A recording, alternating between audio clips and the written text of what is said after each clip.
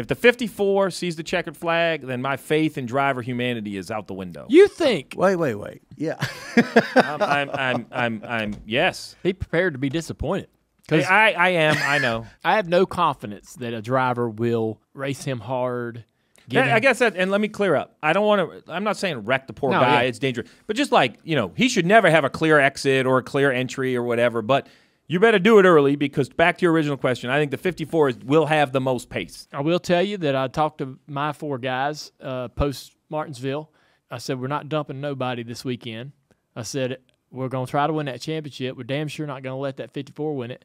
Sam's got nothing to lose, and he doesn't like the kid anyways. I was going to say, if there's one guy out there, I was going to say, can I really? Yeah. Really? I mean, it wouldn't take much. So, Sam's like, I got this. I'm telling you. Yeah.